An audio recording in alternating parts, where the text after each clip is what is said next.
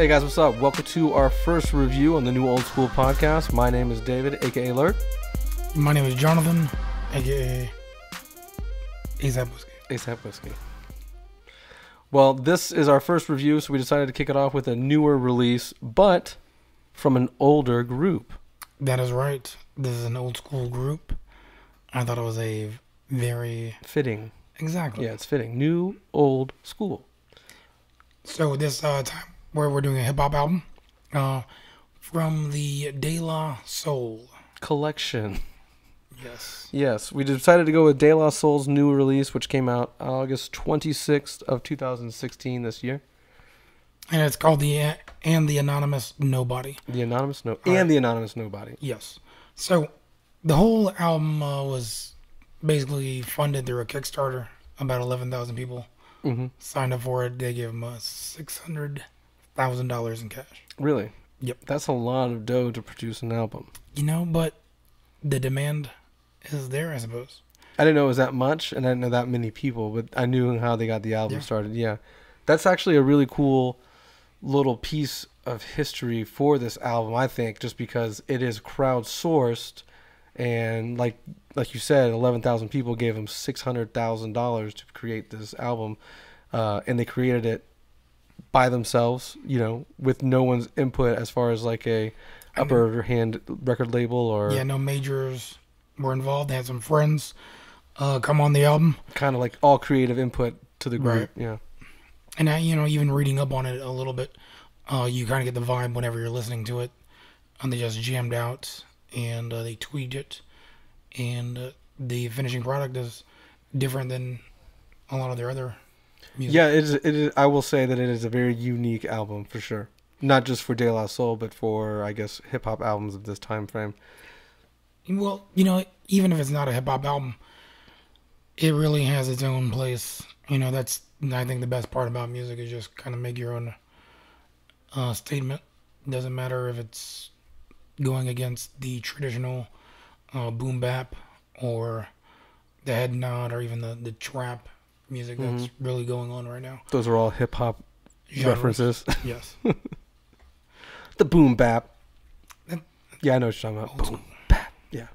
For those who don't know, that's... Yeah, okay. Now, what did you think about the album? Well, like I said, the cool part about the album would be that it is crowdsourced and that when it came out, they also like beat out what artist when the record came out. Oh, it was a lot of majors. Because they were number one. They beat out whoever. They were number one for that week and whatnot. But again, that's because everyone that crowdsourced it got a copy of the album. So like it kind of is a smart move, obviously, because that's 11,000 copies right there, right? Yeah, so in a week, that's a lot these days. Now, as far as the album goes, I don't know. I guess I was like not really impressed with the album, and I'm not like a giant De La Soul fan. Like there'll be albums that'll come out that I don't hear of them, so I don't get to hear their progression over the years. But I've messed with them since the '80s, so I know who they are, and I've kind of picked up an album here or there. But to me, with them having all creative input, I think they made an album that they wanted to make, which you can definitely tell. And it's more like a riding around, like what did I write down? Riding around with your windows down, and sunset setting. They're chill. It's a lot of chill vibes. The beats are very chill, very like calm. There's nothing like it's a lyricist album, obviously, because they're all lyricists. Right. So the beats don't stand out to me, and I kind of neglect that. I hate that. Maybe because you're more accustomed to other music sometimes. I like the album overall. The feel of it reminded me of... I really like the Roots. Yeah. I've seen them a few times. I've seen De La once. They when I was at Riot Fest, and they control a crowd, man. Well, I mean, like, and again, this album's not like their other albums. Right. I would think. The last one I really listened to was The Grind Date. which was 2004. Do you get the idea? Do you get the effect that it's like made for older people though? This particular album, No, kind of has like an older sound to it. You know what I mean? The samples in the background and stuff like that. It's just all. When I say mellow and calm, it's not like a horrible thing. It's just this album's not made for me. You know what I mean? Right. I don't think it's more mellow and calm. I think they just went a different direction with it. Oh yeah. Well, they had all control over it. So I mean, obviously, it's something they all wanted. That's how they wanted that album to sound like and everything. So yeah, kudos to that. But like I said, it's just not made for me particularly. Well, I mean, okay, so they had 17 tracks on it. A majority of it, you kind of just if you like slow flow, which they've normally been pretty good at. Besides, that record, their most popular, or their first single, I guess you would say. Yeah. Me, Myself, and I. Everything is just. Well, yeah, but that's also like very popish because they had record label help, and that's why, even that's the song they did with Redman back in the early 2000s. Ooh, that's mainstream feel to it. But I really like that. I like that album and I like that song. Me too. But it is what it is, and there are a couple decent tracks on here that I like. Well, which ones stand out to you then? The first one that stood out on the entire album to me was number 4. Property of Spit Kicker? Yeah. Property of Spit Kicker. I really liked that beat. That's a slow, chill beat too. You know what I mean? That's kind of like a hitting the blunt, cruising with your car, and just vibing. Oh yeah, and then you just go back to back to back. Yeah, rhyming. I really like that. Once they get into the middle of the album, the CBGBS track. Is that like an ode to CBGBs or something? Right? Yeah, I think it is. CBGBs. Because they have like that skit, right? The mic guy? Yeah, okay. And the whole peanut with a cashew. Peanut with a cashew. But even there, that bleeds into the next track. And like I said, it just reminds me of that they go over some guitars. Yeah, that's one of their longer tracks on the album too. And I like the vibe of that a lot. That's the other song that I was going to pick. Yeah, if I had 2 to pick from. Lord Intending. That's what it's called? Lord Intended.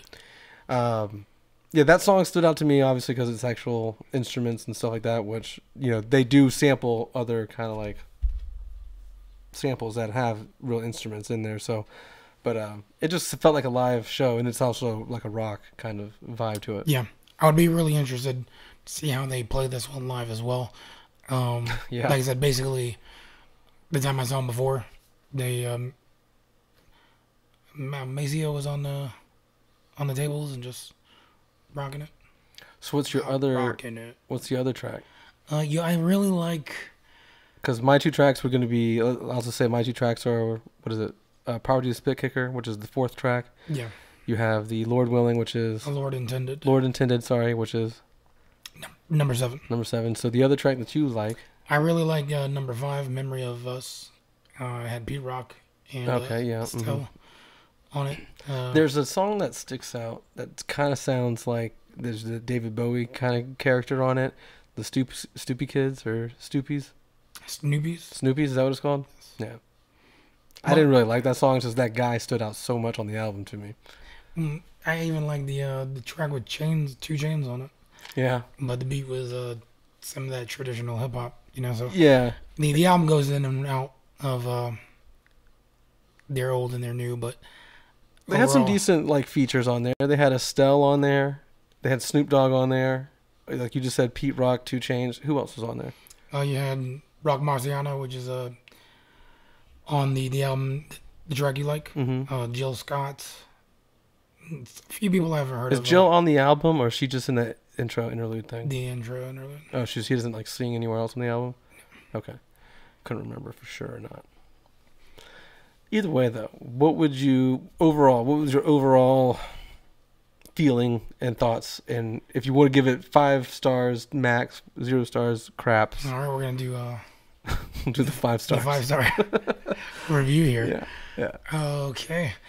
Well, all right, so for them to come back and do an album like this, it makes me happy. I think more artists need to do music that they really enjoy doing instead of making albums for others. You know. With that being said, I think the album is a solid 3.5. 3.5. Yeah. Okay. Because it's not as lyrical as some of their other music, but it has a vibe. It does have some lyrics, and it's De La, man. Yeah, I hear you. Feel good. I was glad that we decided to have this album as, one of the albums that we decided to review. Like I said, I was let down that it was something that I just couldn't get into as much. It's nothing to do with what they made. I think, again, what they did was awesome. The whole crowdfunding and the crowdsource thing, and, they made an album that they wanted to make, and I think that's very important as well. The only thing is it's just not made for me, and that's okay. That's okay. It's still a great album. I'm sure a lot of people are going to love it. They got like a lot of decent features on there. Some of those songs are actually good, and I'm sure the more I listen to it, the more I could probably grow on me. Because we only had this week really to listen to it. So yep. I will give it maybe like a 2.53.